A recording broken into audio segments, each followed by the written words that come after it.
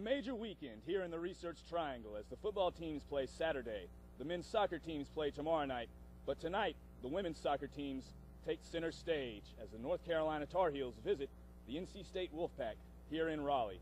Good evening, ladies and gentlemen. I'm Adam Moore alongside Andrew Sanders here at the Dale Soccer Park in Raleigh for tonight's match between the 8th-ranked North Carolina Tar Heels and the NC State Wolfpack. Andrew, tonight the Tar Heels are coming in really hot. NC State's been struggling a bit lately, but has looked good also. What do we expect from tonight's game? Well, NC State has really struggled to score here in ACC play, Adam. Only 4 goals all year, but all 4 of them have come in the last 3 matches. So they've been able to find the back of the net here recently, and you can look for Jenny Krauser and Brittany Stanko to really start the attack for NC State, and they might have an opportunity to counterattack as UNC plays a 3-4-3 formation, which is very aggressive but can be prone to the counter. Exactly. We'll look very much into the Carolina back line and see if they can hold off this high-powered NC State attack right now. Looking at Carolina, they've got a ton of players, lots of national team experience. What can we look for from the Tar Heels tonight? Well, they're really strong in the back with Crystal Dunn on the Herman Trophy watch list, but up top, Kalia Ohai coming off the game-winning goal in the championship match of the U20 World Cup against Germany. She's going to bring the goals tonight for Carolina. They're strong all the way through the middle. Amber Brooks in the middle, the #1 rated offensive upperclassmen by Top Drawer Soccer. So many weapons for UNC, and they'll look to attack NC State here tonight with that high-pressure 3-4-3 formation. It's going to be a real interesting night here at the Dale Soccer Park in the ACC finale for both teams. Kickoff is next.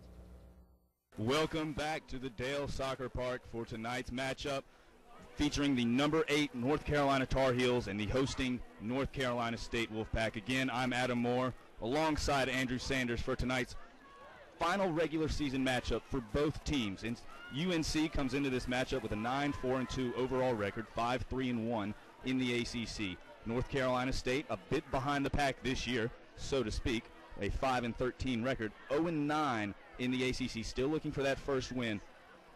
UNC leading all time as we see the starting lineups. The Tar Heels bringing in a lot of talent. Andrew, what are you looking for from one or two players from the Tar Heels tonight? Well, it really all goes through number 22, Amber Brooks, in the midfield, and you see they run that 3 forwards, 4 midfielders, 3 defensemen, so very aggressive formation. It'll be one way or the other tonight. Either Carolina will have a... He's got to be the target for the Wolfpack on these set pieces, being one of the taller players listed at 5'9".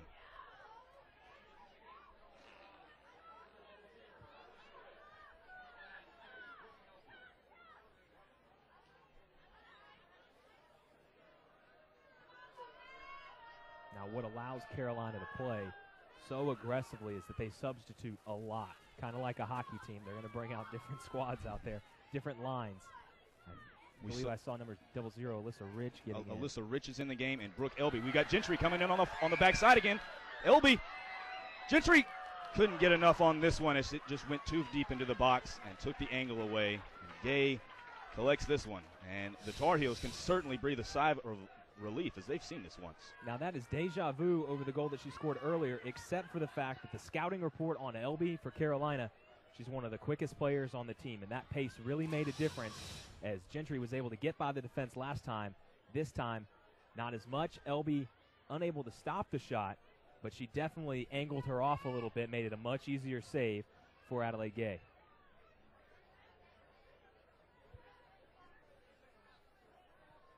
We would certainly like, as you said, the Tar Heels will substitute liberally throughout this game. I did not see the third there. She is Caitlin Ball, also into the game.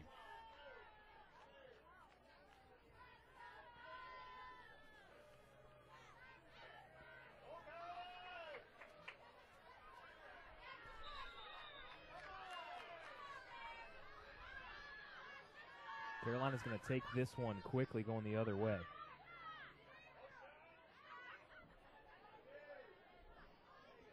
Gardner going deep. Good header by Sawaya, defensively clearing the ball away.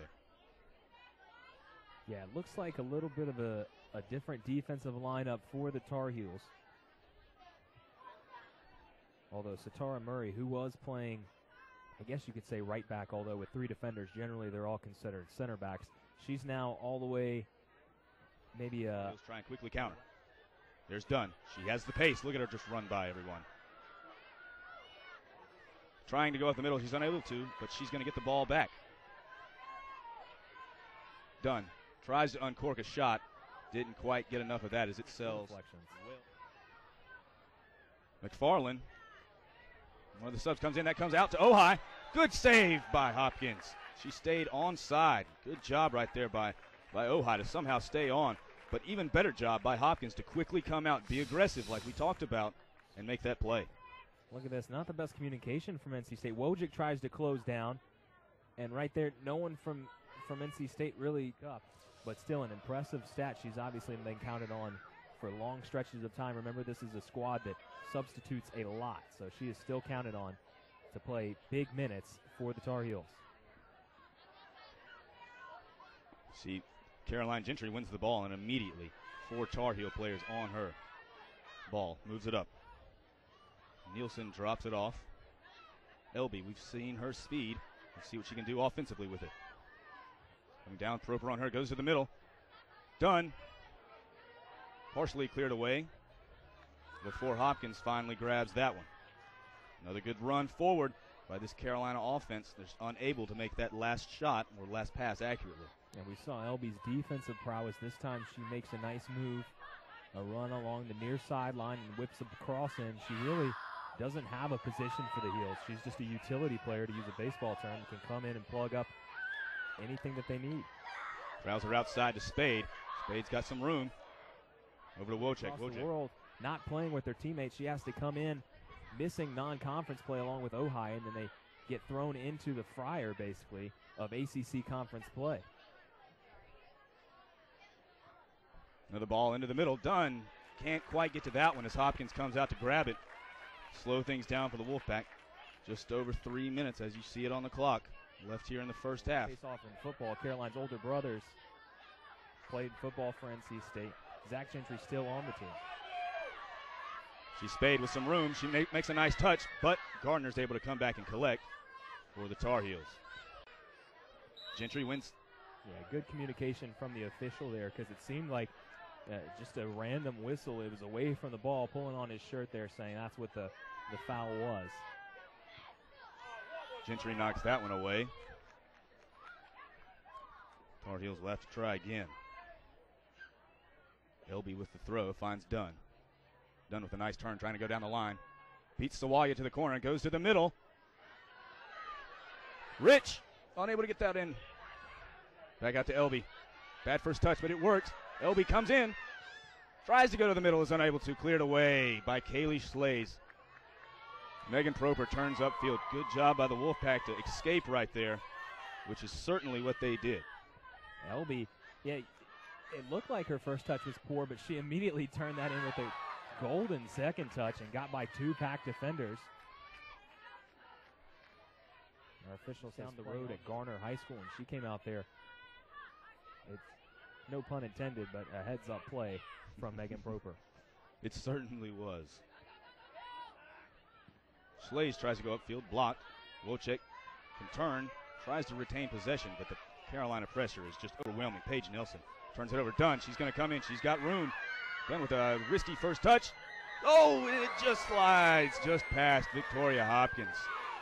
Move from Coach Springthorpe as Carolina brings in 3 players of their own. And they're bringing in Kelly McFarland, Alyssa Rich, Caitlin Ball, and Brooke Elby. Again, the same 4 that they brought in the first half. But, again, we see the same changes, and we'll see if that pass that was just slotted through was one of their better chances here. Just for the overall numbers that they had, Carolina bringing a lot of players forward. And a little action and reaction from the coaches. I mean, State brings in Stanko, fresh legs, a lot of pace, and Carolina counters with 4 new players of their own. And it looks like they're playing 4 along the back as well to make sure that NC State doesn't get a quick counter like that. And now a foul is called, as it looked like Wojcik was going to go the other way with it. And instead, it'll be a set piece from a pretty prime piece of real estate for the Heels. Katie Bowen is going to be in a good place as we see the substitutions that came in for the Wolfpack. Lebrano, Brooks, Morris, and Green all off the field right now for the Tar Heels, as Bowen's behind this one, ready to send it into the box.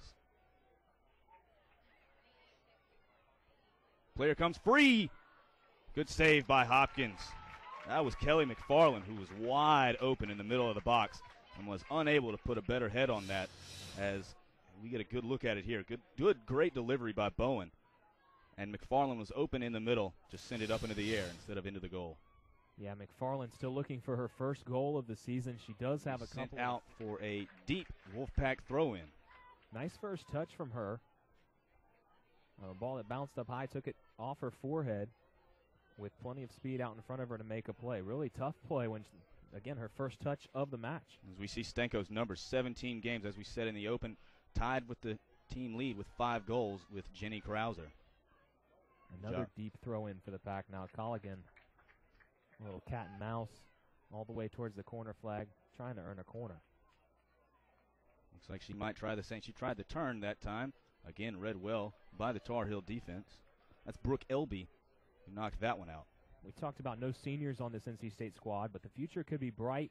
You see Wojcik, Colligan, Stenko, all of these players, true freshmen, ODP experience, and they've really been some of the better players for NC State here today. They certainly have, as Colligan finally loses one and it goes out for a goal kick. But as you said, the Wolfpack, they've got a lot of young players, a lot of freshmen, sophomores that have been forced to contribute, and they have, and it's clearly showing well that the younger players are doing a good job, with Gentry scoring the first goal quickly down the field. Alyssa Rich into the corner.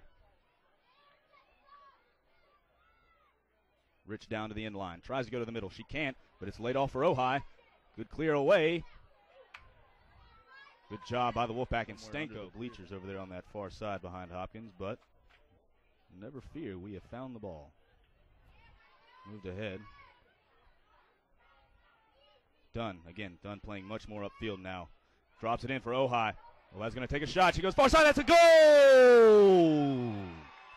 Kalia Ojai levels this game at 1 for the Tar Heels. Nearly the same play that we saw on the Caroline Gentry goal. Nice turn here and finding the cutting. Kalia Ojai, just deja vu, buries it along the far post. Nothing that Hopkins can do about that. Another goal for Ojai, her 5th of the season. And just now her 10th match. Fantastic finishing ability, and Carolina has evened it up at 1 apiece. As we said, Ojai's fifth of the season, and she has performed well since returning from that U20 World Cup that took place over in Japan. And that is certainly a big goal, a much-needed goal for the Tar Heels.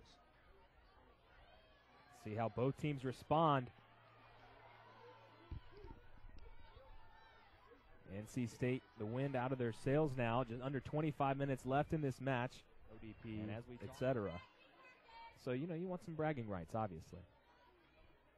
Primji to the far side. She's going to get it back in the middle. Quickly up to Dunn.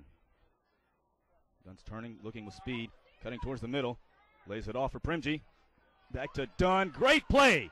Great save by Hopkins. Turn it. She saves it. What a save. Vic Hopkins. On the first, she makes the play, and then she recovers and barely gets it with her foot to stop the goal and keep this game at 1. Well, Adam, we'll take another look. It's a kick save and a beauty by Vic Hopkins. Somebody's got to stop the ball there from NC State on the fast break. Quick turn by Alyssa Rich, and Hopkins comes out with the boot to save the day. Almost a quick-fire double for the Heels. That was an absolutely great save right there from Vic Hopkins. The recovery ability from her. Bowen going to line up on the track to take this one into the middle. Looking like it. I believe it's going to be a penalty. Not quite sure what the call is. I mean, obviously on corners, usually a lot of jersey grabbing happening. I did see a Carolina player stumble, but you know, in the heat of play, I wasn't sure if it was because of a foul or anything else. It looks like it's going to be Rich here to take it. Alyssa Rich, the Tar Heels are 3 for 3 on PKs so far this year. Hopkins getting her instructions. We'll see what happens.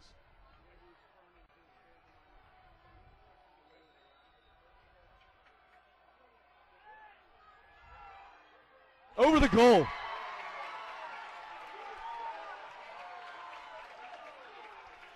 She just booted it, Adam. That was a huge blunder right there from Alyssa Rich. You certainly do. That was a huge momentum swing right there as this crowd at the Dale Soccer Park is back on their feet after the Wolfpack have regained his second life. Maybe Dunn comes in quickly. Good job by Hopkins to come out aggressively again and clear that away. Boy, NC State playing with fire right now. As strong as they were in the back with that bend but don't break mentality all of a sudden. And now Virginia 3-1 over Boston College. Not good news if you're a Tar Heel fan.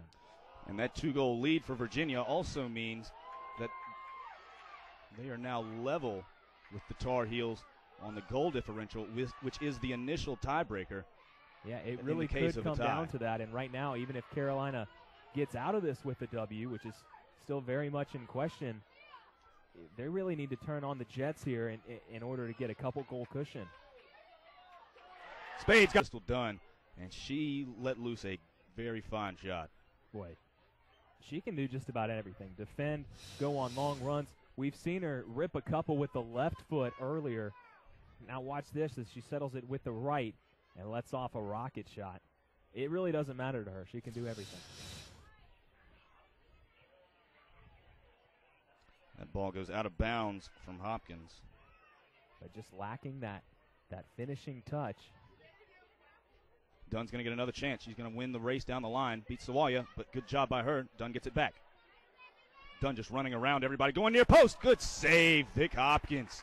Boy, that one was so dangerous because Dunn gets around the defense and she nearly sneaks it in. That was a save that Hopkins had to make because it's headed for the back of the net if she doesn't. The tough save for Hopkins going back across her body, and that ball certainly was laced for the right corner. Nice left-handed save, but, boy, there is no question. Crystal Dunn, fastest player on the pitch, and it's not even that close, it looks like. She has certainly played head and shoulders above everyone. A basketball match here in the last 18 or so. Back and forth up the floor, they'll go. The turnover by Ojai on Wojcik. Tar Heels find Dunn again. Dunn trying to create. She can't. Stood up. Wolfpack unable to fully clear. Satara Murray going to drop it back to Gardner. The Tar Heels are going to slow things down a bit. And the NC State defense. They drop their record down to 5-14, 0-10 in the ACC. Carolina moves up to 10-4-2 overall, 6-3-1 in the ACC. A good showing from both squads. Really, UNC pulling away at the end. It was a much closer score, or a much closer match than the scoreline would indicate. It was certainly a great one. Caroline Gentry gets the goal, but it was all Tar Heels after that. Our final score from Raleigh, North Carolina 4, NC State 1. This has been a presentation of ESPN, the worldwide leader in sports. For Andrew Sanders and our entire casting crew, I'm Adam Moore saying thank you and good night from Raleigh.